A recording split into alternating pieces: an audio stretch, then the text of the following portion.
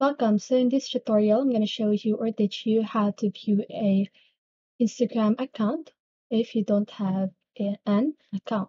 Okay. So if you want to know how I did it, just keep on watching. So for example, you want to view or see Selena Gomez Instagram account. So if you go to Instagram.com, as you can see, you need to log in your account. But if you don't want to create an account, you can still view her profile by searching for Instagram.com and then Selena Gomez. So here, as you can see, there's this link where it says Instagram.com and Selena Gomez, Instagram photos and videos. So you just want to click on that.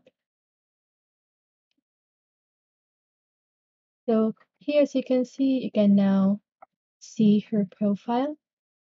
So there you have it. I hope this video helps you, and if it did, make sure to like, subscribe, and hit the bell notification so you won't miss a video.